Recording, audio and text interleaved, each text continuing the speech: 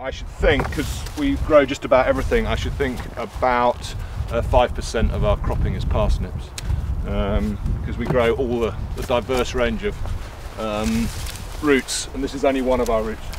Farmdrop connects groups of consumers with their local farmers so they can buy fresh produce directly from the farm. You order online and farmers deliver to a collection point in your community. Technology is important in all our lives, and I think that Farmdrop is starting to develop a new type of selling, and that excited me as a grower. Yeah.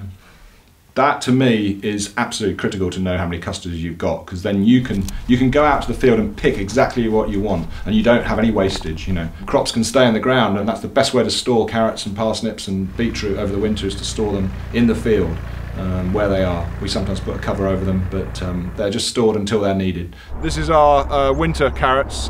It's a variety called Rotilde, and it keeps all winter till next spring.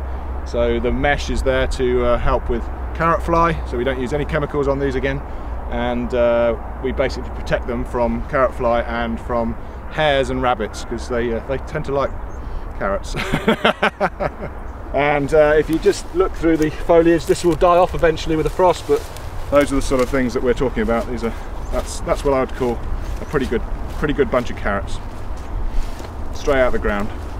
As growers, our expertise is growing the vegetables, but we haven't got the ability to market it in a way that gets close to the customer. You know, people use the internet all the time now, so we want to sell where people are looking.